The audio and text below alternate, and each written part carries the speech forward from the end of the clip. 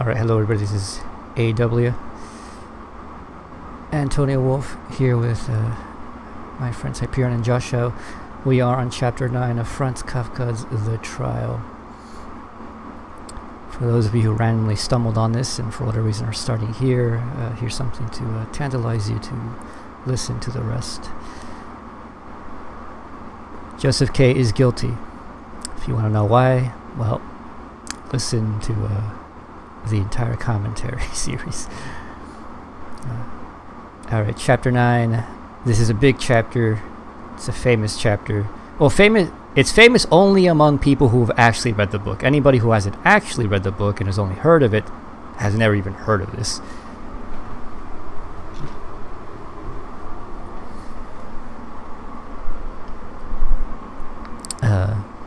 By the way... This isn't in the cultural zeitgeist, in other words. Yeah. By the way, you likely have never heard of Todd McGowan, and you probably never would have had I not told you about him. But now I've told you about him. He put out probably the only, quite frankly, so far as I've looked on YouTube, the only even like half decent like literary analysis of this book, which is sad. Because Todd McGowan is wrong. If you listen to him, he's not as bad as a typical, you know, what would you call, undergraduate who's putting out videos reviewing books nowadays. Todd McGowan is, so Todd McGowan is actually a professor in film studies, so you'd think he'd know about how to make good aesthetic critiques. Yeah, he's a self-proclaimed protege of Zizek, Slavoj Zizek.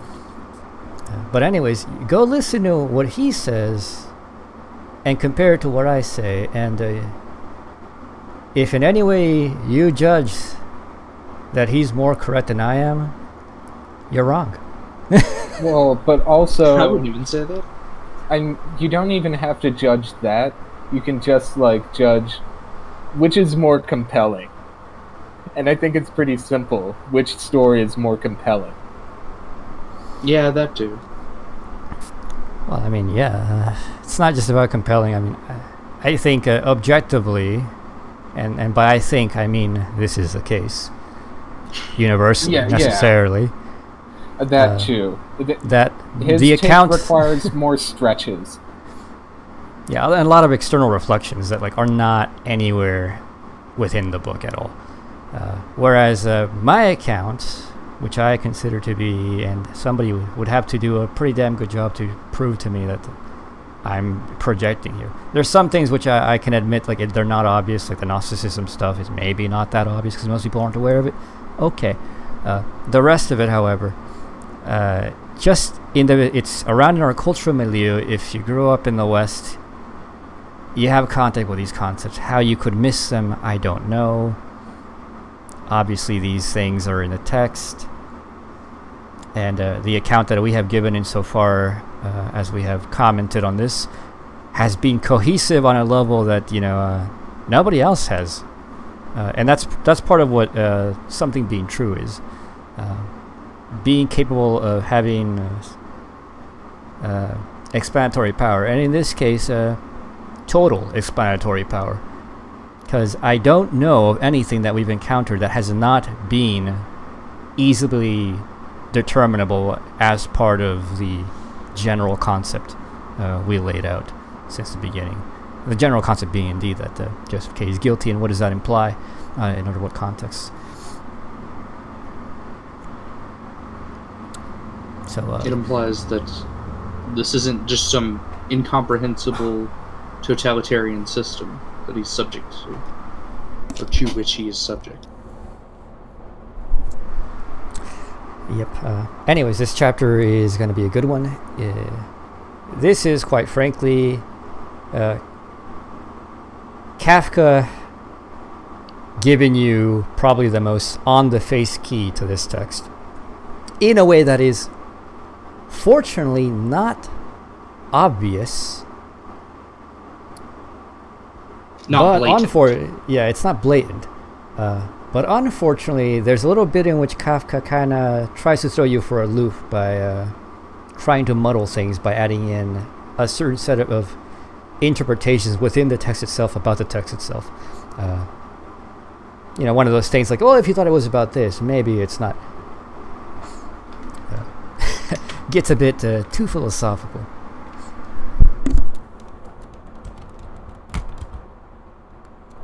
But anyways, let's keep going. Let's get on with it. So, chapter 9.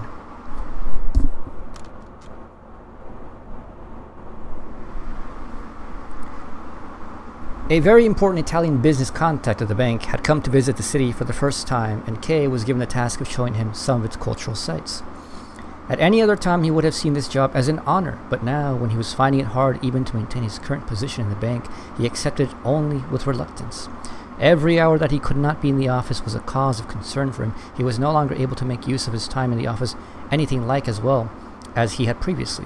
He spent many hours merely pretending to do important work, but that only increased his anxiety about not being in the office.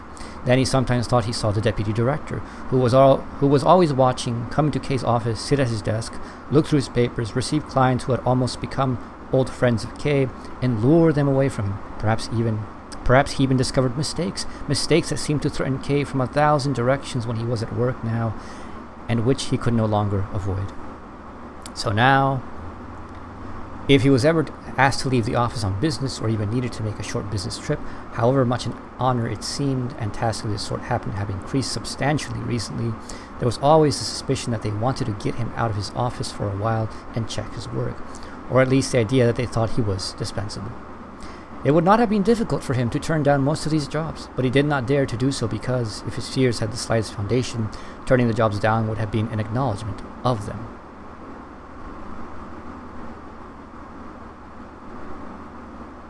What?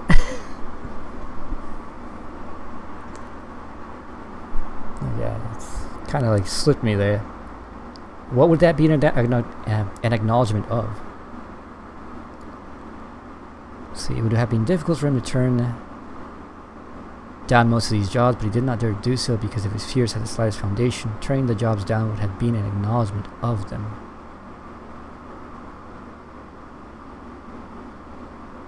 Like what? It would have been an acknowledgement that he knew that they knew that he wasn't really up to the jobs normally, so that, you know, they were kidding him out. Yeah, I guess so. That's what I was thinking.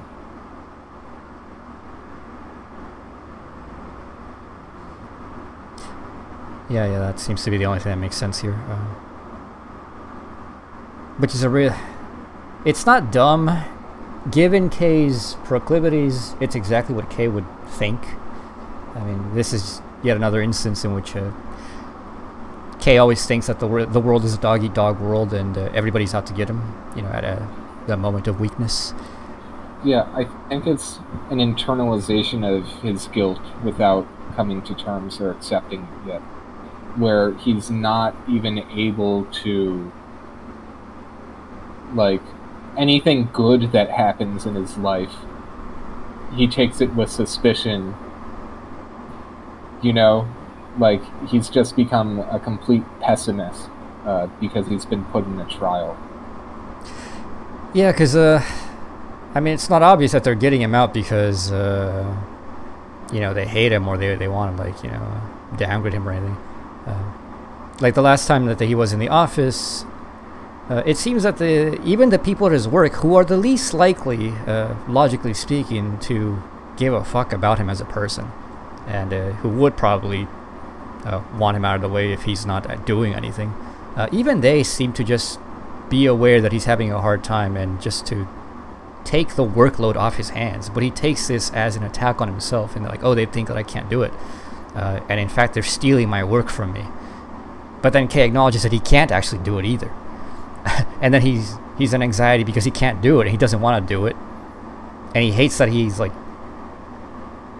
being pushed to the side for the moment.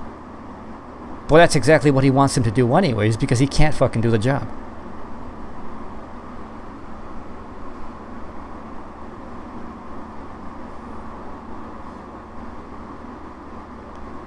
So, you know, this seems to me just like his superiors actually being nice to him and saying that, well, he can't handle the usual stuff. Let's just give him some easy stuff and get him out of the office, because probably being in the office seems to depress him more than anything.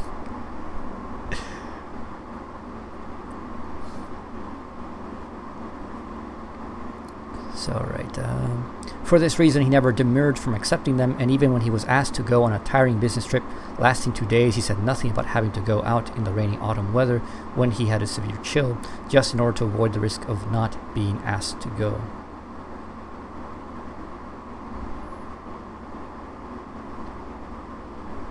So that makes it seem also that it's somehow he considers this a double bind. If he says yes, you know, they're screwing him out of the job that he normally should be doing.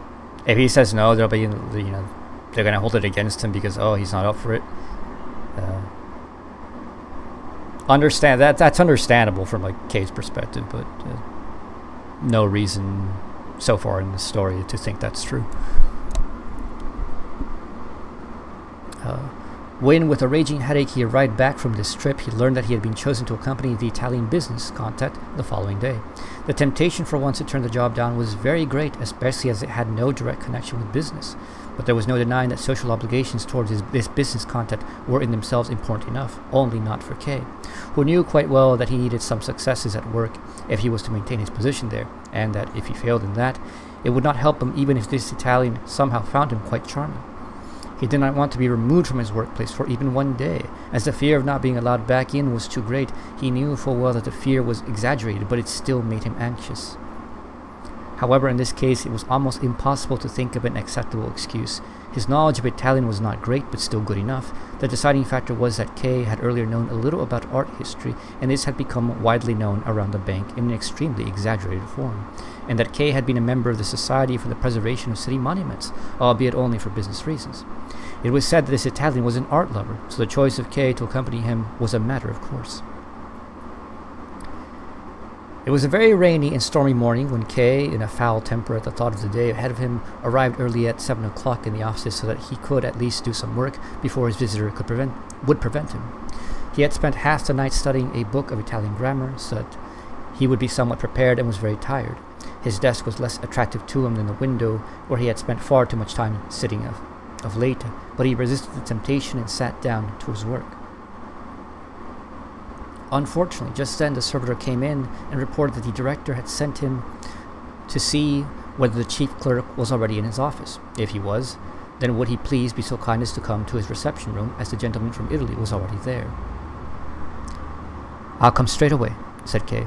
He put his small dictionary in his pocket, took a guide to the city's tourist sites under his arm that he had compiled for strangers, and went through the deputy director's office into that of the director. He was glad he had come into the office so early and was able to be of service immediately. Nobody could seriously have expected that of him. That's weird. As far as I know, in any business, they want you, if they tell you there, be there at 5, they really mean be there at 4.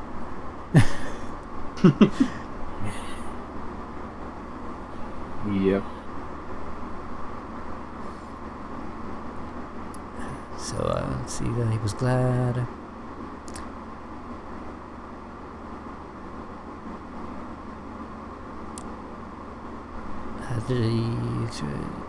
It's empty as a success. I lost my place. Oh, okay, got it. The deputy director's office was, of course, still as empty as the middle of the night. The servitor had probably been asked to summon him too, but without success. As Kay entered the reception room, 2 men stood up from the deep armchairs where they had been sitting. The director gave him a friendly smile. He was clearly very glad that Kay was there. He immediately introduced him to the Italian, who shook Kay's hand vigorously and joked that somebody was an early riser. Kay did not quite understand whom he had in mind. It was moreover an odd expression to use, and it took Kay a little while to guess its meaning.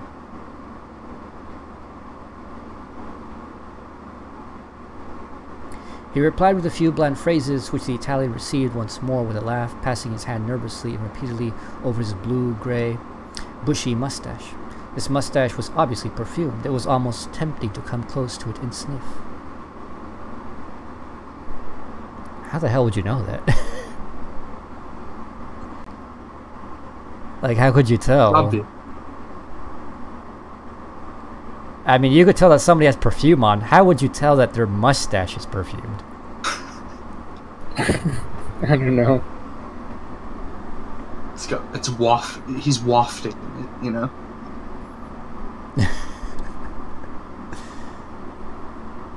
Yeah, it's an odd one. So, when they had all sat down and begun a light preliminary conversation, Kay was disconcerted to notice that he understood no more than fragments of what the Italian said. When he spoke very calmly, he understood almost everything, but that was very infrequent. Mostly the words gushed from his mouth, and he seemed to be enjoying himself so much his head shook. When he was talking in this way, his speech was usually wrapped up in some kind of dialect which seemed to Kay to have nothing to do with Italian, but which the director not only understood, but also spoke. Although Kay ought to have foreseen this, as the Italian came from the south of his country, where the director had also spent several years. Whatever the cause, Kay realized that the possibility of communicating with the Italian had been largely taken from him. Even his French was difficult to understand, and his mustache concealed the movements of his lips, which might have offered some help in understanding what he said. Kay began to anticipate many difficulties. He gave up trying to understand what the Italian said. With the director there, who could understand him so easily, it would have been pointless effort. And for the time being, did no more than scowl at the Italian as he relaxed, sitting deep but comfortable in the armchair, as he frequently pulled at his short, sharply tailored jacket, and at one time lifted his arms in the air and moved his hands freely to try and depict something that Kay could not grasp, even though he was leaning forward and did not let the hands out of his sight.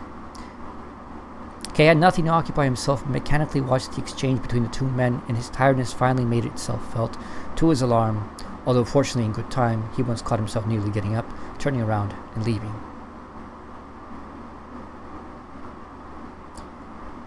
Eventually, the Italian looked at the clock and jumped up. After taking his leave from the director, he turned to Kay, pressing himself so close to him that Kay had to push his chair back just so that he could move. The director had no doubt seen the anxiety in Kay's eyes as he tried to cope with this dialect of Italian. He joined in with this conversation in a way that was so adroit and unobtrusive that he seemed to be adding no more than minor comments, whereas in fact he was swiftly and patiently breaking into what the Italian said so that Kay could understand. Kay learned this way that the Italian first had a few business matters to settle, that he unfortunately had only a little time at his disposal, and that he certainly did not intend to rush round to see every monument in the city, that he would much rather, at least as long as Kay would agree, it was entirely his decision, just see the cathedral and do so thoroughly. He was extremely pleased to be accompanied by someone who was so learned and so pleasant. By this he meant Kay, who was occupied not with listening to the Italian but the director, and asked if he would be so kind, if the time was suitable, to meet him in the cathedral in 2 hours' time about 10 o'clock. He hoped he would certainly be able to be there at the time. Kay made an appropriate reply. The Italian shook first the director's hand, and then Kay's, then the director's again, and went to the door, half turned to the two men, who followed him and continued to talk without a break. Kay remained together with the director for a short while, although the director looked especially unhappy today. He thought he needed to apologize to Kay for something and told him. They were standing intimately close together. He had thought at first he would accompany the Italian himself, but then he gave no more precise reason than this. Then he decided it would be better to send Kay with him.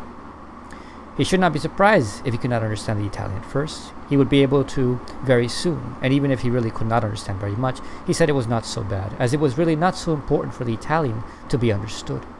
And anyway, Kay's knowledge of Italian was surprisingly good. The director was sure he would get by very well. And with that, it was time for Kay to go.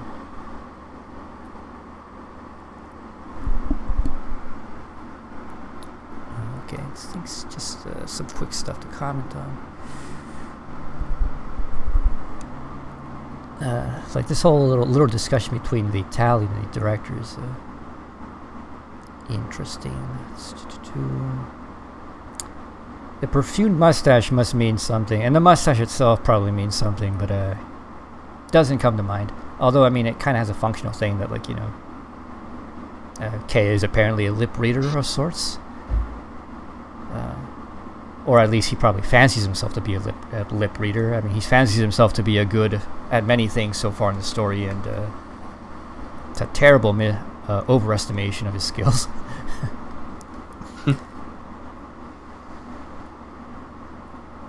He's just a sweet-smelling Italian, you know? Yeah. Maybe the whole perfumed mustache thing is kind of like an overtone of, like, you know, speaking sweet nothings. Who knows? You know, given that Kay doesn't understand most of what the Italian says. It could just be like a way to emphasize that this is a fancy, rich Italian guy. You know, he's so fancy. He's perfuming his mustache. Yeah, it's aromatic. Yeah, suave guy, probably. So let's see, they have the talk. His speech was usually wrapped up in some kind of... So Kay can understand him when he talks slow. When he talks fast, Kay can't understand, and Kay assumes that it's a different dialect. Which to me may be the case, may not. It could just be that Kay way overestimates his Italian, which would be normal. I mean, most people, like when you're not fully immersed in the language all the time. You can understand things slowly, but then like when somebody speaks at like the native level, like it's very, very difficult to hold on. Like I can understand, like for example, this is weird.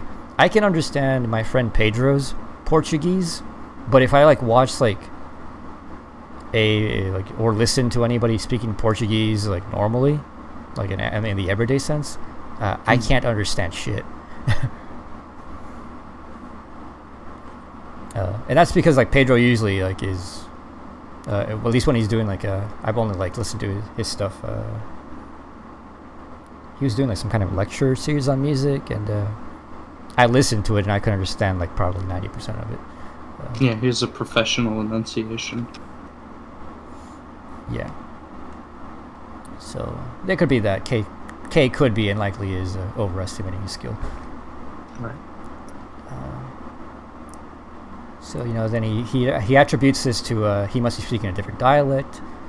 Kay realized that the possibility of communicating with the Italian had been largely taken from him.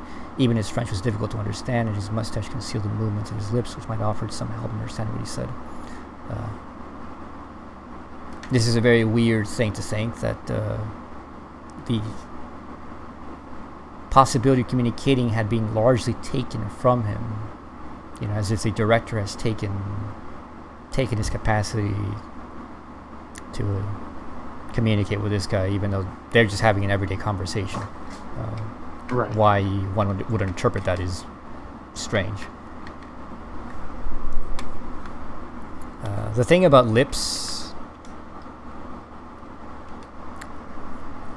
to me, is symbolic of how Kay tries to get at most of everything so far in the book. That he instead of just being out with it and like telling them, I can't understand like half of what you're saying, could you slow down a bit? To which they probably would have, you know, slowed down for him. Instead, he just decides to assume that this isn't necessary, and that he's going to find some like runaround way to indirectly get at it. So in this way, you know, he's trying to look at the lips. Which, by the way, might also be an allusion to the prior chapter where Block talks about the superstitious nature of the defendants in the court, such that, you know, there's one superstition that, you know, from the lips of another defendant, you could tell whether they would be charged, whether they would be convicted or not. And sometimes what they could tell that whether they or the person who's seeing the other's lips would themselves be convicted. So Kay's trying to look at his lips and from that tell what kind of judgment is going on in the conversation. Maybe I'm overreading that, but just a thought. So let's see, Kay began to anticipate many difficulties. He gave up trying to understand what the Italian said. With a director there who could understand him so easily, it would have been pointless effort, and for the time being did no more than scowl at the Italian as he relaxed, sitting deep but comfortable in the armchair, as he frequently pulled at his short, sharply tailored jacket, and at one time lifted his arms in the air and moved his hands freely to try and debate something that Kay could not grasp, even though he was leaning forward and did not let the hands out of his sight. Yet again, you know, he's trying to just find some third way to get at the meaning of the conversation instead of just asking them directly. And he's given up. Given up without even trying, really. Without trying the one thing that is the most obvious that would fix the whole situation, is to ask him, can you slow down? And yet again, you know, Kay assumes things. You know, he's like, well, the director's here, he's talking to him, he understands him, so what would be the point of me understanding him? You know, it would be a pointless effort.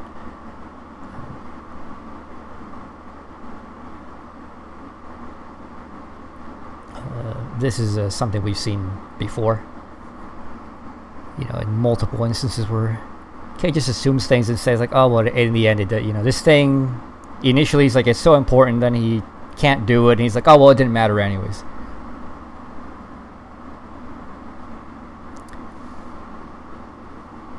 So Kay had nothing. The thing, he's scowling at them,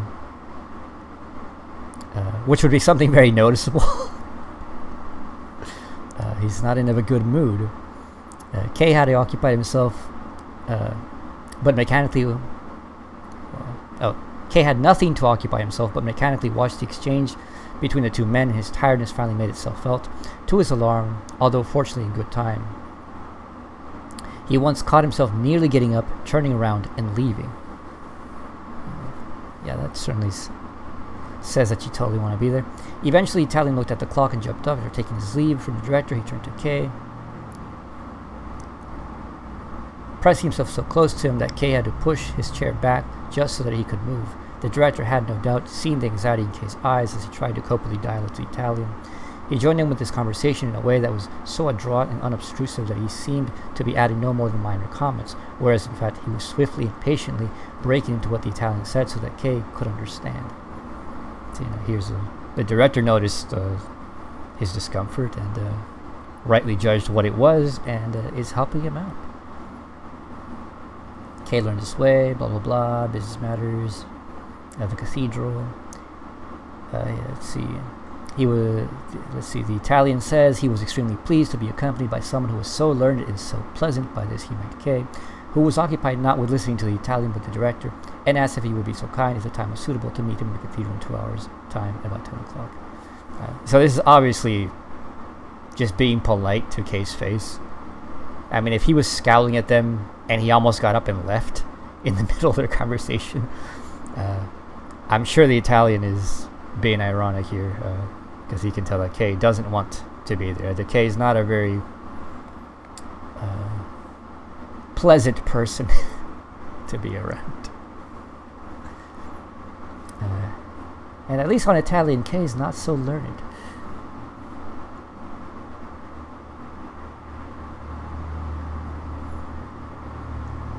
Yet another example of people putting in a good word, painting a deceitful portrait of Kay that makes him a lot better, or seem a lot better than he actually is, in order to help him out.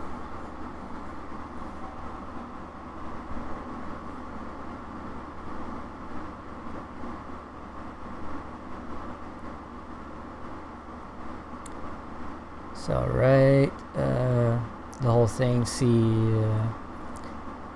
the director tells Kay that he's not to worry too much about understanding Italian, that you know, he'll get used to it quickly enough, and if he doesn't matter, because the Italian doesn't really care very much about being understood.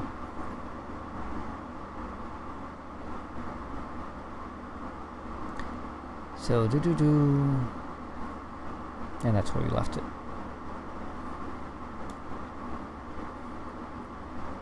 So he spent the time still remaining to him with a dictionary, copying out obscure words he would need to guide the Italian around the cathedral.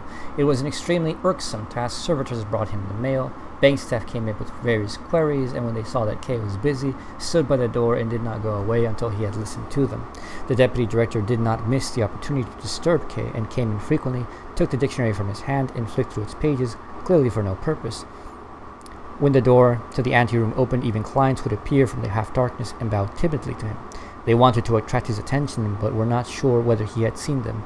All this activity was circling around Kay, with him at its center, while he compiled the list of words he would need, then looked them up in the dictionary, then wrote them out, then practiced the pronunciation, and finally tried to learn them by heart.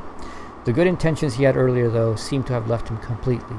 It was the Italian who had caused him all this effort, and sometimes he became so angry with him that he buried the dictionary under some papers, firmly intending to do no more preparation. But then he realized he could not walk up and down in the cathedral with the Italian without saying a word.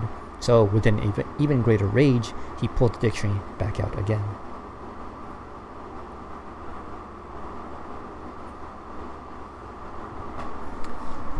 So, to me, this is a little mini trial. It's Kay putting a burden on himself that he's already been told, don't worry about it. And he's making it a problem for himself. Which one could say is this entire book.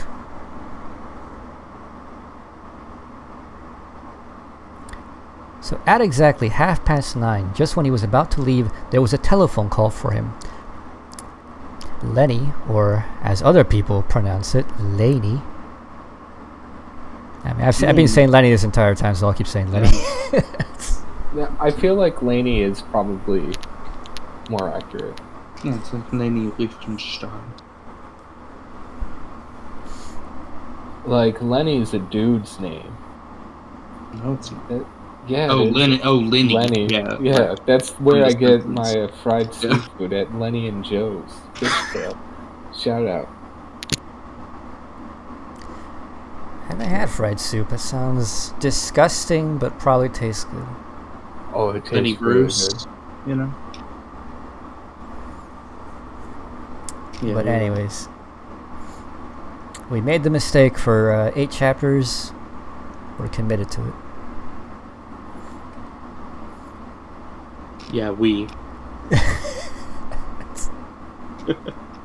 You could have corrected me if you knew. Yeah. I did know, but I don't want to stop you and be like, actually, it's Lady. Well, and also, I don't want to correct you because, like, if I do, then maybe you'll eventually be like, well, why don't you read, Josh? No, I'm not reading. Alright. So Lenny wished him good morning and asked how he was. Kay thanked her hurriedly and told her it was impossible for him to talk now as he had to go to the cathedral. To the cathedral? Asked Lenny. Yes, to the cathedral. What do you have to go to the cathedral for? Said Laney. Kay tried to explain it to her briefly, but he had hardly begun when Laney suddenly said, "They're harassing you." One thing that Kay could not bear was pity that he had not wanted or expected. He took his leave of her with 2 words, but as he put the receiver back in its place, he said, half to himself and half to the girl on the other end of the line, who could no longer hear him, "Yes, they're harassing me." Another translation, instead of harassing, it's hounding. So they're hounding him. Now this is an odd chapter in that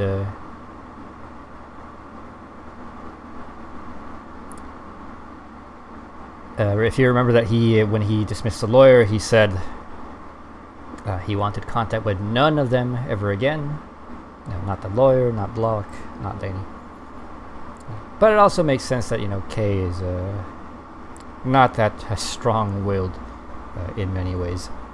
So that Laney would still keep her clutches on him to some extent and keep tabs.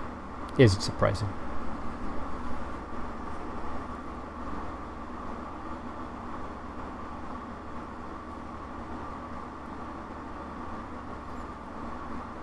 As for what it could mean that they're harassing him or hounding him, and how that has to do with the church, we will see. By now the time was late, and there was almost a danger he would not be on time. He took a taxi to the cathedral. At the last moment he had remembered the album that he had had no opportunity to give to the Italian earlier, and so took it with him now. He held it on his knees and drummed impatiently on it during the whole journey. The rain had eased off slightly, but it was still damp, chilly, and dark. It would be difficult to see anything in the cathedral, but standing about on cold flagstones might well make Kay's chill much worse. The square in front of the cathedral was quite empty. Kay remembered how, even as a small child, he had noticed that nearly all the houses in this narrow square had the curtains at their windows closed most of the time, although today, with the weather like this, it was more understandable. The cathedral also seemed quite empty, of course. No one would think of going there on a day like this. Kay heard along both the side naves, but saw no one but an old woman who, wrapped up in a warm shawl, was kneeling at a picture of the Virgin Mary and staring up at it. Then in the distance he saw a church official who limped away through a doorway in the wall. Kay had arrived on time. It had struck 10 just as he was entering the building, but the Italian was not there. Kay went back to the main entrance, stood there indecisively for a while, and then walked around the cathedral in the rain in case the Italian was waiting at another entrance. He was nowhere to be found.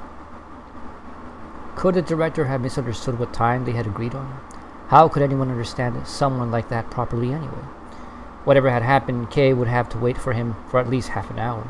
As he was tired, he wanted to sit down. He went back inside the cathedral. He found something like a small carpet on one of the steps. He moved it with his foot to a nearby pew, wrapped himself up tighter in his coat, put the collar up, and sat down. To pass the time, he opened the album and flipped to the pages a little, but soon had to give up, as it became so dark that when he looked up, he could hardly make out anything in the side nave next to him. Alright, so the description of the area of the cathedral is of some significance. It's not entirely clear to me what. The fact that it's a rainy day, it's Kay's in a bad mood. His anxiety, and I would call it depression. The fact that he's stuck. He can't do anything. He doesn't have the wherewithal, energy, or impetus, or even desire to do anything. He's just obsessed with the trial, but he can't do anything about the trial either. So that certainly signifies his state of mind and the state of his life. The houses or the buildings around the cathedral always have their windows covered up, the drapes shut. Is interesting.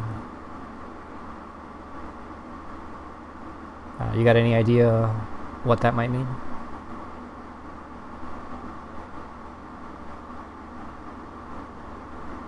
Josh? Nope.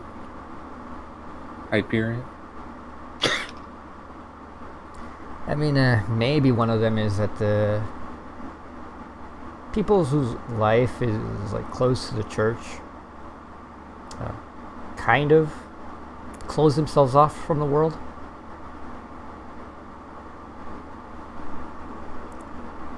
I mean that would have probably been a lot easier back in the day. Nowadays, it's with the way of mass society, it's nearly impossible.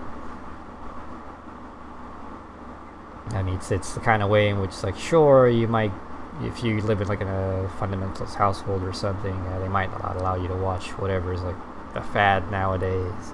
Like when I was a kid, my parents didn't let me watch The Simpsons because they said stupid in the show, and they're like, that's a bad word. I'm like, maybe he's commenting on. I mean, I feel like it was still beginning to happen during this period, like especially after the 19th century. It exploded more so later in the 20th century, but secularization was becoming more of a norm. Like religion was becoming sidestepped as the most important part of public society.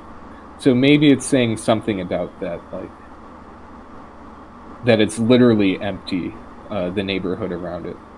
It's not just that the people there are stuck in their homes. It's that the homes are abandoned even.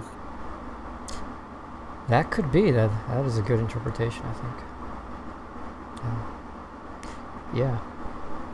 But again, it feels weird for me to say that because, yes, things were getting more secular at that time period, but it feels like way more different than it is right now, where it's very, very secular.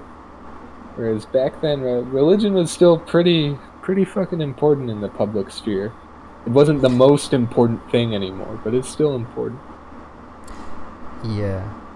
Now, we'll get to what happens inside, but I'll just hint part of the nature. Obviously, he's going to church. it's a cathedral. To me, you could also take this as symbolic, and it would be a very good geographical symbolization of the loneliness of the spiritual life of, well, and any being that is capable of thought and reflection and all these other things, self-understanding. And you know, like you'd think that you'd go into church and that you find a community of everybody who understands everybody. But it's like the court where, you know, when Block was talking to Kay about it, Block told them that despite the fact of how much it might seem that defendants know about each other, there is no common cause and there is no real camaraderie between defendants. That everyone realizes in the end that their trial is their own, that there's nothing that anyone else can do to help them, and so they don't really bother like sharing much about their trials to anybody. Not that they keep it to themselves entirely, because Block was ready to talk with anybody about it, but they don't go out of the way to do so either. Like they, or at least with like other defendants, they realize that it's pointless. So you know, the church itself would be a lonely place in that sense as well. That's radically individual.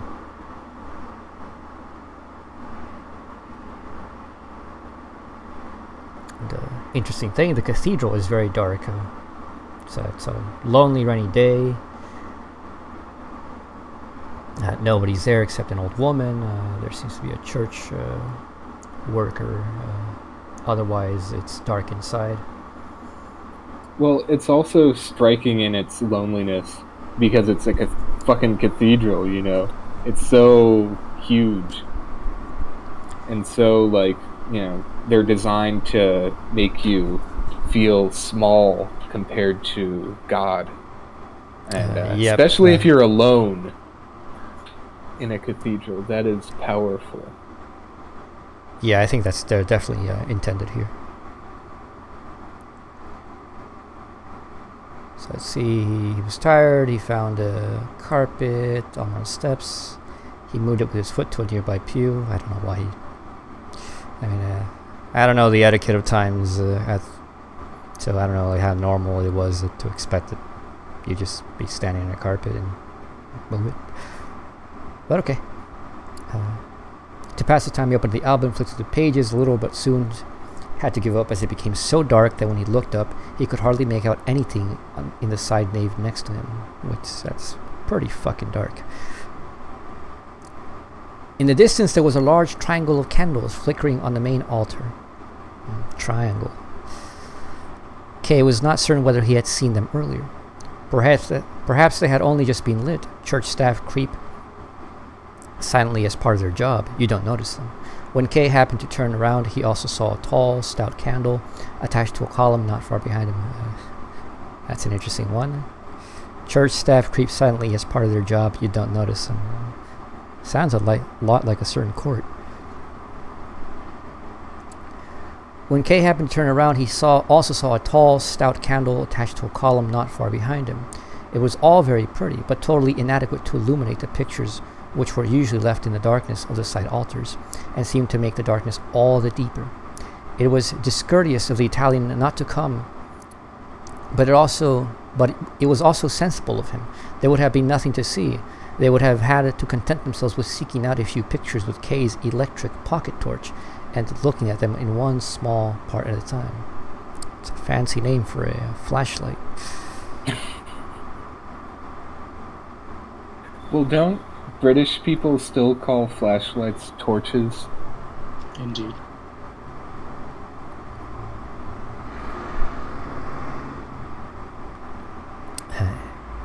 Did not know that. Still a fancy way to say flashlight. Although shorter. Yeah. I don't know how fancy it is. It's pretty... Electric pocket torch. Yeah. So, Kay went over to a nearby side chapel to see what they could have hoped for. He went up a few steps to a low marble railing and leant over it to look at the altar picture by the light of his torch. The eternal light hung disturbingly in front of it. The first thing that Kay partly saw and partly guessed at was a large knight in armor who was shown at the far edge of the painting. He was leaning on his sword that he had stuck into the naked ground in front of him, where only a few blades of grass grew here and there. He seemed to be paying close attention to something that was being played out in front of him. It was astonishing to see how he stood there without going any closer. Perhaps it was his job to stand guard. It was a long time since Kay had looked at any pictures that he studied the night for a long time, even though he had continually to blink, as he found it difficult to bear the green light of his torch. Even when he moved the light to the other parts of the picture, he found an interment of Christ shown in the usual way. It was also a comparatively new painting. He put his torch away and went back to his place. And so this night will become a bit more important later on. That his torch was green.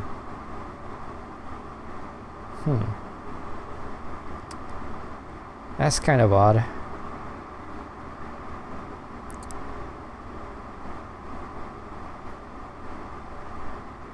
I have no clue what green signifies in, like, German, that part of Europe.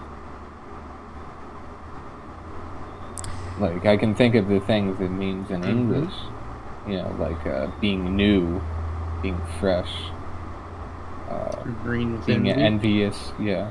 Mm-hmm. But Yeah, I don't know, amazing. it means those things for Germans too. I feel like the fresh meaning, possibly, but the envious meaning, less sure of.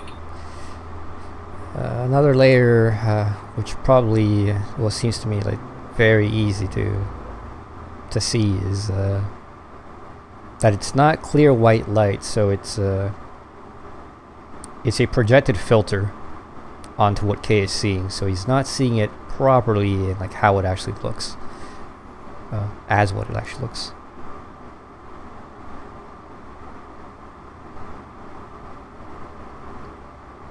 So there's a bit of distortion from his side.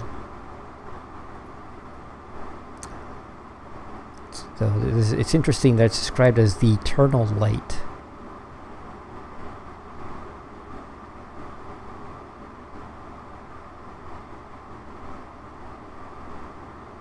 Okay, I did look it up. I am seeing stuff about, you know, inexperienced, young, unripe, those being meanings of grün in German, but don't know about envious. No.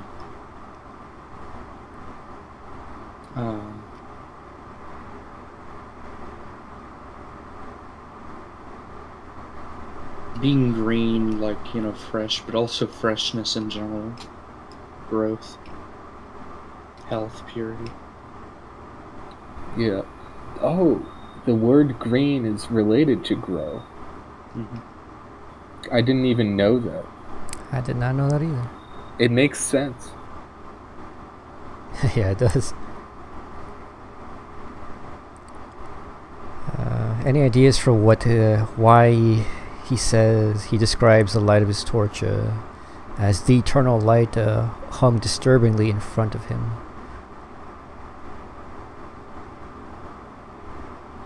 I mean, it could be, you know, light is often a symbol of knowledge, right? Mm-hmm. Yes. That could be his reaction towards revelation or something like that. I mean, he did just see an interment of Christ shown in the usual way. It was also a comparatively new painting. So let's see. So Kay went over nearby side chapel to see what they could have hoped for. He went up a few steps to a low marble railing and leant over it to look at the altar picture by the light of his torch. The eternal light hung disturbingly in front of it. The first thing that Kay partly saw and partly guessed at was a large knight in armor who was shown at the far edge of the painting. So the eternal light hung disturbingly in front of his torch is in front of the painting, hangs disturbingly in front of it. Like disturbingly, that would be, to me, that's sort of an implication that there's, well, once it's described that's even green, that's even more disturbing. The light itself which is supposed to reveal this painting, is itself in the way of seeing this painting. It's disturbing it, which is interesting. If you take the Christian, which is, I think this might be a Jewish thing, but I doubt it, because it's more of a Christian theme. You know, the soul as light, and you know, the eternal soul. So if you're somebody who is spiritually disfigured, your light would not be clear, clear white light. So you'd have an off color, something like green. And in revealing things, you wouldn't reveal them exactly as what they really are. They'd be tinged by your own projection onto it. Maybe I'm overthinking it, but just thought that was something interesting. Yeah, that could be it. I mean, I would say that we shouldn't be hesitant to have any, like, Christian readings into any of this, even though Kafka was a Jew, because obviously, you know, he grew up around, you know, a Christian culture, and a lot of these ideas are floating in the sky. Like, lots of the themes in this book in general strike me as having a bit of a Lutheran flavor, but wait, no. Hyperion, you would know this. Was Bohemia Catholic or what? Mostly. During this period? Yeah. Yeah, of course. Okay, the Reformation isn't really around there. In Prague. Or Prague.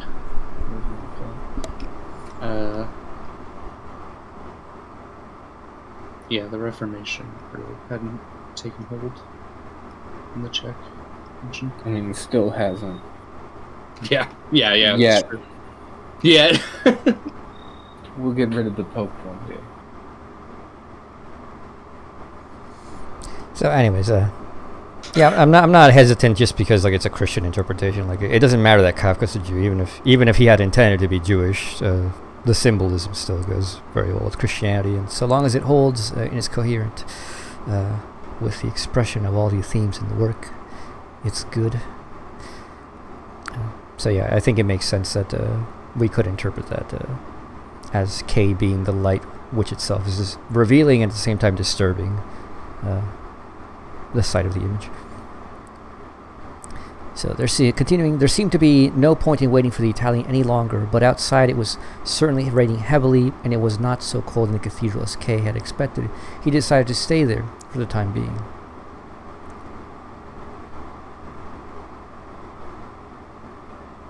So we don't know if it's raining heavily or not. Cathedrals are big. I don't know if you'd probably have, like in my house, for example, I can't fucking hear when it's raining, which sucks. Because I like the sound of rain. I doubt you could probably hear rain from within a cathedral, which is much more massive. No. So maybe he's assuming that, just another case of Kay assuming things. But anyways, he's staying in the cathedral. Close by him was the great pulpit. There were two plain golden crosses attached to its little round roof, which were lying almost flat and whose tips crossed over each other. The outside of the pulpit's balustrade was covered in green foliage, which continued down to the columns supporting it. Little angels could be seen among the leaves, some of them lively and some of them still. Kay walked up to the pulpit, examined it from all sides. Its stonework had been sculpted with great care. It seemed as if the foliage had trapped a deep darkness between and behind its leaves and held it there prisoner. Kay laid his hand in one of these gaps and cautiously felt the stone. Until then he had He had been totally unaware of this pulpit's existence. So, the fact that he described this very detailedly, to me, is a pretty good sign that all this means something. Exactly what? Can't say.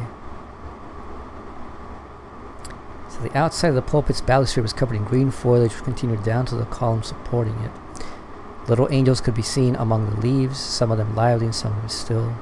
Kay walked up to the pulpit, examined it from all sides. Stonework had been sculpted with great care. It seemed as if the foliage had trapped a deep darkness between and behind the leaves and held it their prisoner. Kay laid his hand on one of these gaps and cautiously felt the stone until then he had been totally unaware of this pulpit's existence. Him being unaware of the pulpit's existence, and a pulpit is where, you know, the priest stands, gives his sermons, and from which he can see the entirety of the laity. To me, this is indicative that in the same way that Kay was unaware that the court existed, was unaware that he had been on trial, until he was told,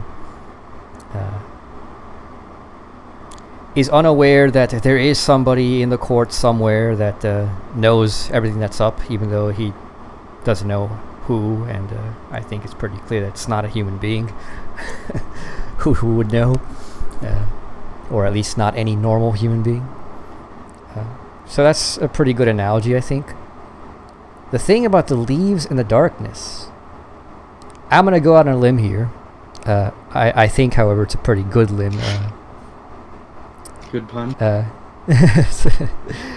And this is significative of nature. Why do you think I'm saying that, Josh?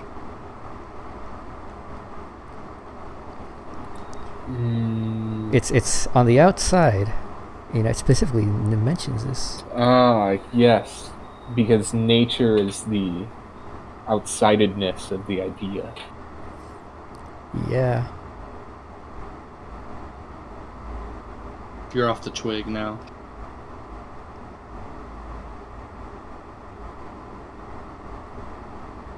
You know, it's covered in green foliage, and it hides a deep darkness between and behind the leaves, which, I mean, that's also what nature is. Nature is a opaque spirit. Mm-hmm. So, interesting that little theme just jumps out. Now, I don't think Kafka, like, this is not a rare thing. Kafka seemed, if he was aware of like esoteric stuff, he probably was aware of themes like this, but not in the way that I'm understanding it. I mean, this is a Hegelian notion of nature, which does cohere well with standard spiritual notions of nature, but you know, has a further explicative element in which nature is the spirit outside of itself. It's the external side which appears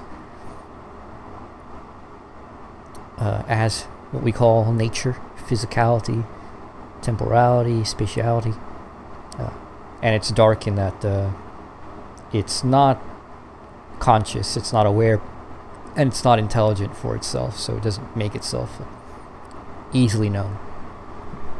So yeah, very good expression, symbolism. The spirit, the angels, the little angels, what was it? Little angels could be seen among the leaves, some of them lively and some of them still. That fact that angels would be present, interweaved within nature, is just a common religious idea, particularly obviously with Abrahamic, Judaic and Islamic view of the world. Also a holdover from paganism, but yeah. That too. Cultural inheritance. I mean, yeah. Speaking of angels, like the beings with wings and whatever, Christians didn't make that up, nor did the Jews. Like, that's way, way prior. They're commonly seen, I guess, today as cherubs. You know, the little babies with angel wings. what they call them now, but not to be confused with the cherubim in the biblical texts. Yeah, because the cherubim in the biblical texts are fucking demonic-looking beings. Yeah. the angels. If anyone listening is aware of the biblically accurate angels, that's, usually they talk about the thrones and the seraphim and the cherubim as being the biblical accurate angels. It was a meme around cultural item on the internet. Alright, so let's move on from the pulpit. Kay was not aware. Then Kay happened to notice one of the church staff standing behind the next row of pews. He wore a loose, creased black cassock. He held a snuff box in his left hand, and he was watching Kay. Now what does he want, thought Kay. Do I seem suspicious to him? Does he want a tip? But when the man in the cassock saw that Kay had noticed him, he raised his right hand, a pinch of snuff still held between two fingers, and pointed in some vague direction. It was almost impossible to understand what this behavior meant. Kay waited a while longer, but the man in the cassock did not stop gesturing with his hand, and even augmented it by nodding his head. Now what does he want? Asked Kay quietly. He did not dare call out loud here, but then he drew out his purse and pushed his way through the nearest pews to reach the man. He, however, immediately gestured to turn down his offer, shrugged his shoulders, and limped away. As a child, Kay had imitated riding on a horse with the same sort of movement as his limp. This old man is like a child, thought Kay. He doesn't have the sense for anything more than serving in a church. Look at the way he stops when I stop, and how he waits to see whether I'll continue. With a smile, Kay followed the man all the way up the side nave, and almost as far as the main altar. All this time the old man continued to point at something, but Kay deliberately avoided looking around. He was only pointing in order to make it harder for Kay to follow him. Eventually, Kay did stop following. He did not want to worry the old man too much, and he also did not want to frighten him away completely in case the Italian turned up after all. Okay, that's highly symbolic as well. So an old man, ragged clothes, a cassock.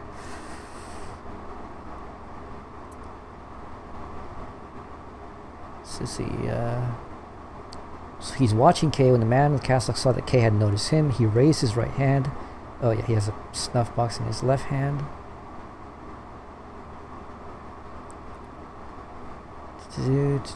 He raised his right hand, a pinch of snuff still held between two fingers, and pointed in some vague direction.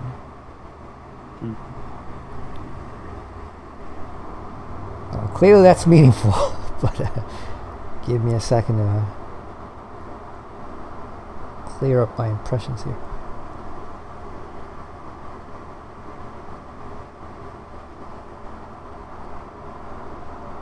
So, odd person, no, not the oddest person to be at church, quite frankly, given what a church is supposed to be anyways. Why is it odd? It's odd from the perspective of Kay. I mean, like, Kay, it's not really odd, like, when I said, like, when you actually think about the purpose of a church is. I mean, you know, what is it, like, or a cathedral? You know, that you'd have homeless people who'd probably be at the front of a cathedral, most likely asking for alms. You'd have people who are disabled probably doing the same. So it's not actually an oddity at all from the standpoint of the church. Oh, I thought you meant the man in the cassock. Yeah. Or, am I misunderstanding? He's a clergyman. Oh, cassock. A cassock is... Yeah, it's like what Catholic priests wear. Yeah. The black thing. Ah, okay, I was completely misunderstanding. Had a K moment there, I assumed that word.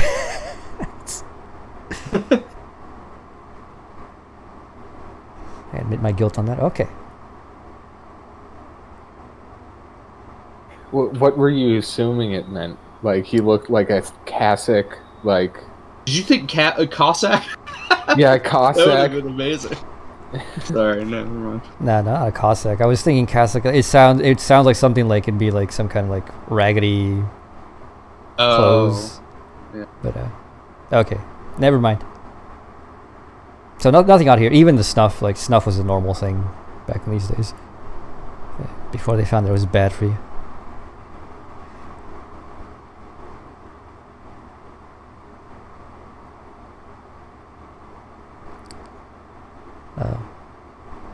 Although, I don't know, why would a priest have a snuff?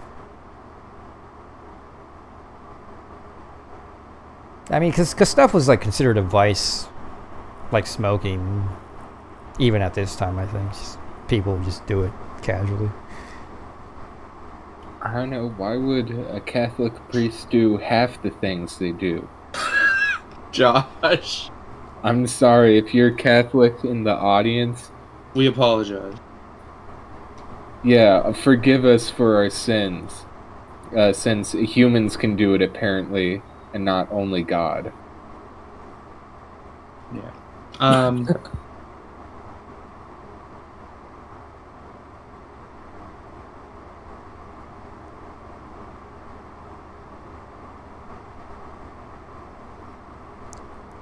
We have to think that snuff, being tobacco, was not demonized as much as it is today.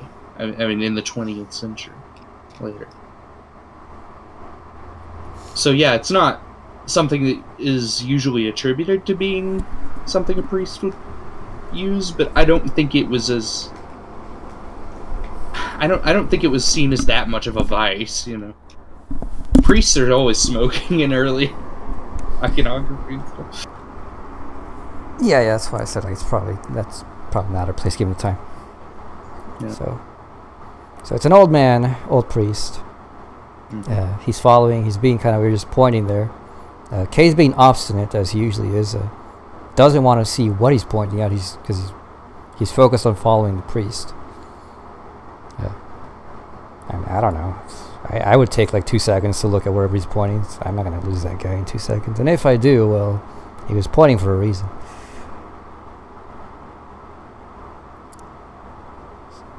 And he's limping, like the way that a child pretends to ride a horse. Don't know if you guys did it. I know I did. Get on a broom, pretend it's a horse. Yeah. Right. Yeah. It's a typical thing for children.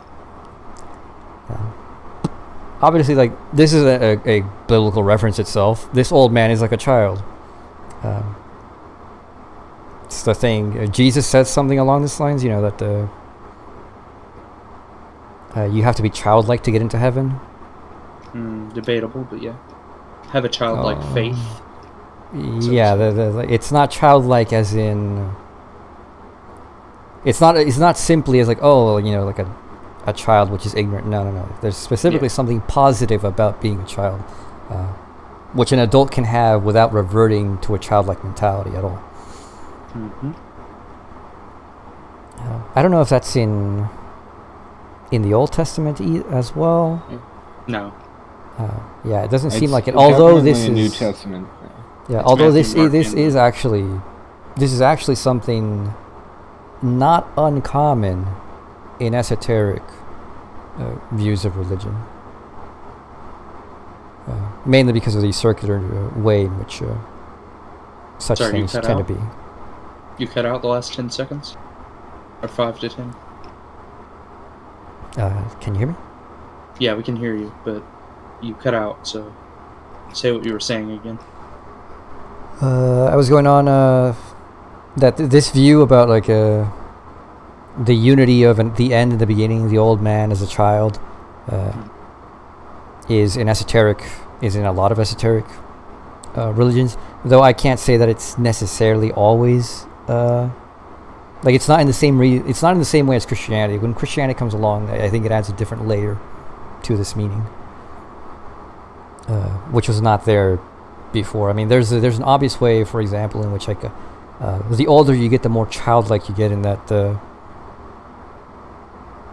And this is a common description, as far as I'm aware, that once you get old, like really old, you stop caring about the ways in which people perceive you anymore. I mean, you've kind of lived life. You know it. You've caught on to the game usually, and you just are, you become a lot more loose, free-spirited like a child is. Verily, I say unto you, except ye be converted, and become as little children, ye shall not enter into the kingdom of heaven. Whosoever therefore shall humble himself as this little child, the same is greatest in the kingdom of heaven. Yep. Very deep passage with a lot of misinterpretations possible. But anyways, yeah, this theme about getting old, being a child, the unity of that, not so rare. Christianity adds a different layer to it, but I think that's enough to say about that. Last thing on that little section, Kay's obviously judging him, and he's like, oh, he's just like a child, and I'm an adult, haha. And I'm better than him in some way. Just kind of a silly thing. I mean, the guy seems like he just kind of has a lame leg. Well, Kay definitely would not like to hear what the next line is. But whoso shall offend one of these little ones which believe in me, it were better for him that a millstone were hanged about his neck, and that he were dropped in the depth of the sea. So, a little warning to Kay there. So basically what's stated in chapter 3 when like the student judge says we should have just locked this guy in home arrest because his freedom is just letting him fuck up even more. Yep. He's not getting better. But why is he not placed under house arrest? Or whatever arrest? Because the point is the trial. If you put him under house arrest, the trial itself stops going because now he's not capable of acting. But in order for the trial to proceed, he has to be able to act and do things to see exactly what it is that the judgment of his action itself will bring about. So you lock him in his room, he's not going to grow as a person. It's just going to stall the trial's deferment. Well, like, if we were to do that, everyone would be locked in their rooms. That wouldn't be worthwhile. Yeah. It's but like God says, okay, I'm doing the flood, but Noah's not getting on that ark. Okay. I'm just flooding it all. That's basically what that would be. But our common thing is usually freedom must be free and requires the ability for one to make mistakes. Yep. And dig themselves deeper.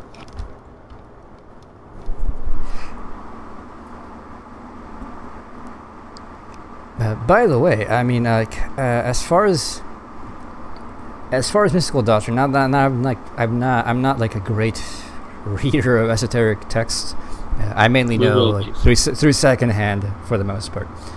One of the things I found interesting, though, from at least the two people who have engaged probably the most directly, or actually three, Swedenborg, Steiner, and Casey.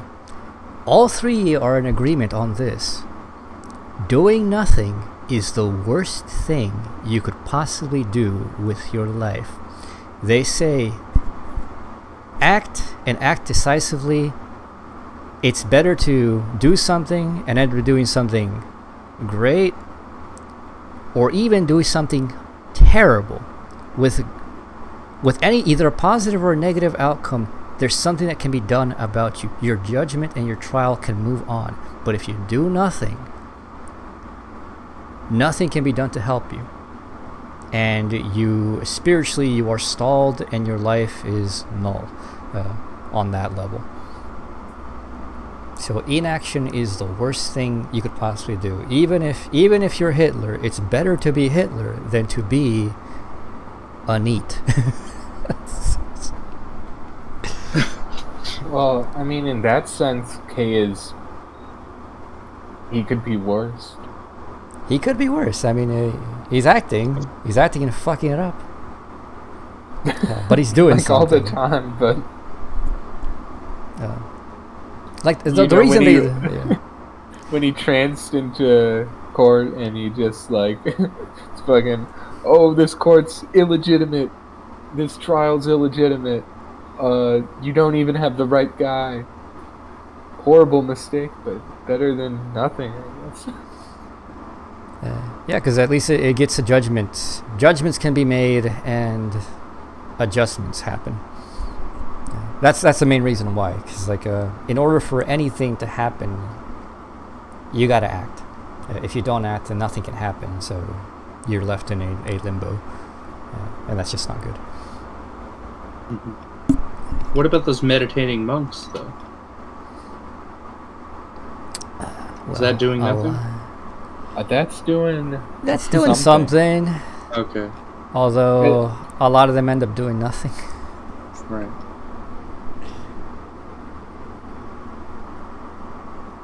I mean, but it's a determinate nothing. Yeah, it's a determinate. It's not like a NEET who have an indeterminate nothing. Yeah. I mean, there's a joke about this. I think Alan Watts is the one who says it. It's certainly Alan Watts, where he says like that people who are obsessed with like trying to get enlightened as quickly as possible, and like, enlightened in the sense of having a spiritual experience and experiencing, oneness of everything or whatever, enlightened like the Buddha. He says people whose obsession in life is that, and like they make their life entirely about that, are missing the point. Because if because they think that the point is like to get out of here, or like the Gnostics, right? That the Gnostics, the main problem with the Gnostics is that they think that the point is to get out of this world. Yeah, some Gnostics have that. A lot of them do, but not all. So if that's your view, then you're caught up in a contradiction, and then you have to explain then, if that's the point, then why does this entire world exist? But that's a completely different thing. It's my delusion. Yeah, we should move on. Yeah. Because, oh god. It's already enough without going off on that tear. Yeah, because we haven't even gotten to the meaty part of this this chapter. Yeah, we're going around Harvey's barn, as Joseph Farrell was. So he's following the priest. The Italian hasn't turned up. When he entered the central nave to go back to where he had left the album, he noticed a small secondary pulpit on a column almost next to the stalls by the altar where the choir sat. It was very simple, made of plain white stone, and so small that from a distance it looked like an empty niche where the statue of a saint ought to have been.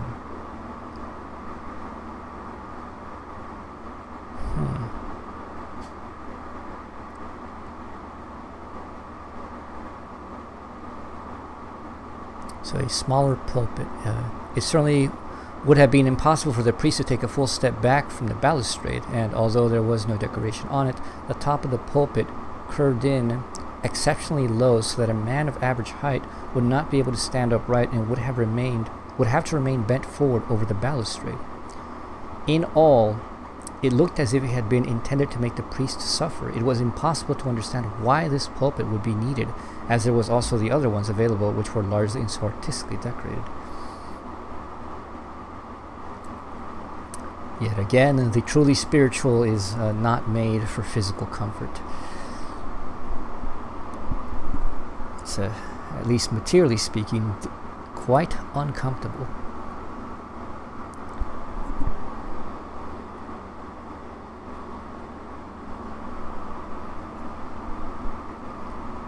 So NK would have certainly not have noticed this little pulpit if there had not been given a lamp. If there had not been a lamp fastened above it, which usually meant there was a sermon about to be given. So was a sermon to be given now, in this empty church? Kay looked down at the steps which, pressed close against the column, led up to the pulpit. They were so narrow they seemed to be there as decoration on the column rather than for anyone to use. But under the pulpit, Kay grinned in astonishment. There really was a priest, standing with his hand on the handrail, ready to climb the steps and looking at Kay. Then he nodded very slightly so that Kay crossed himself and genuflected as he should have done earlier. With a little swing, the priest went up into the pulpit with short, fast steps. Was there really a sermon about to begin? Maybe the man in the cassock had not been really so demented, and had meant to lead Kay's way to the preacher, which in this empty church would have been very necessary. There was also somewhere in front of a picture of the Virgin Mary, an old woman who should have come to hear the sermon. And if there was to be a sermon, why had it not been introduced on the organ? But the organ remained quiet and merely looked out weakly from the darkness of its great height. So yet again, Kay paying attention to the formalities we expect of things, but instead of the content of things. Maybe there is going to be a sermon. And a sermon just for him. Kay now considered whether he should leave as quickly as possible. If he did not do it now, there would be no chance of doing so during the sermon, and he would have to stay there for as long as it lasted. He had lost so much time when he should have been in his office. There had long been no need for him to wait for the Italian any longer. He looked at his watch. It was 11. But could there really be a sermon given? Could Kay constitute the entire congregation? How could he, when he was just a stranger who wanted to look at the church? That, basically, was all he was. The idea of a sermon now at 11 o'clock on a workday in hideous weather was nonsense. The priest, there was no doubt that he was a priest, a young man with a smooth, dark face, was clearly going up there just to put the lamp out after somebody had lit it by mistake.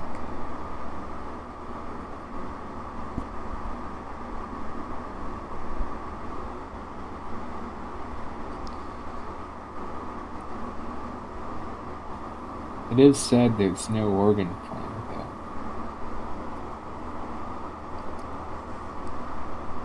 Don't need the organ of sound when the ultimate organ is about to play.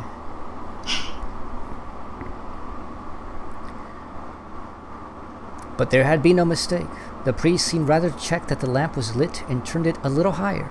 Then he slowly turned to face the front and leant down on the balustrade, gripping its angular rail with both hands. He stood there like that for a while and, without turning his head, looked round. Kay had moved back a long way and leant his elbows on the front pew. Somewhere in the church, he could not have said exactly where, he could make out the man in the cassock hunched under his bent back and at peace, as if his work were completed. In the cathedral it was now very quiet. But Kay would have to disturb that silence. He had no intention of staying there. If it was the priest's duty to preach at a certain time, regardless of the circumstances, then he could. And he could do it without Kay's taking part, and Kay's presence would do nothing to augment the effect of it. So Kay began slowly to move, felt his way on tiptoe along the pew, arrived at the broad aisle, and went along it without being disturbed, except for the sound of his steps, however light, which rang out on the stone floor and resounded from the vaulting. The vaulting quiet, but continuous at a repeating, regular pace.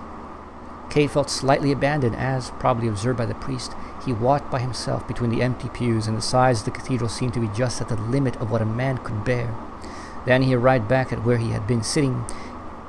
When he arrived back at where he had been sitting, he did not hesitate, but simply reached out for the album he had left there and took it with him. He had nearly left the area covered by pews and was close to the empty space between himself and the exit when, for the first time, he heard the voice of the priest. A powerful and experienced voice. It pierced through the reaches of the cathedral, ready waiting for him. But the priest was not calling out to the congregation. His cry was quite unambiguous, and there was no escape from it. He called, "Joseph Kay!"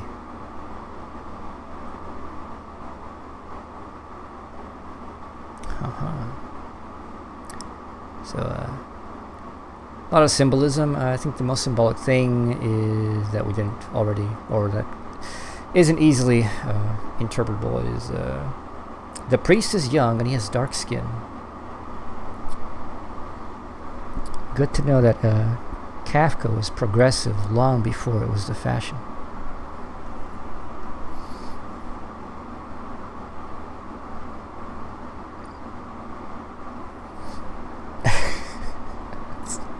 Bad joke. I'm sorry, what? I admit I didn't catch that. The priest is young and he has dark skin. Yeah. Mm-hmm. Kafka was progressive long before it was the fashion. Oh. It's probably not that dark. You think it was dark like Marx was dark? Yeah. I mean, they called Marx the Moor. You ever seen that one painting of Marx where he's like fucking like dark brown? Yeah. I mean, the man might as well have just come out of the islands of Haiti. Well, I mean, at least he isn't. What's his name? The Social Democrat. What? You know who I'm talking about? The German Social Democrat that Marx hated? Oh yeah, no, we're not going with that joke. Okay. Alright. Anyways, so I think the most important thing is dark skins probably not that rare. I mean, if Marx was rare but not that rare, so not completely unexpected, although probably symbolic in the sense that you'd usually get that the priest or light white skinned to symbolize holiness, although darkness also blackness also symbolizes holiness in a different way. But I think this is more about just an expectation. He's young. I think that's the more remarkable thing, a young priest. And if we remember that Kay hates people younger than him, trying to teach him anything. He thinks it's a great shame to have somebody younger than you help you in any way. So, if this guy's going to preach to him, I'd imagine that Kay probably feels ashamed.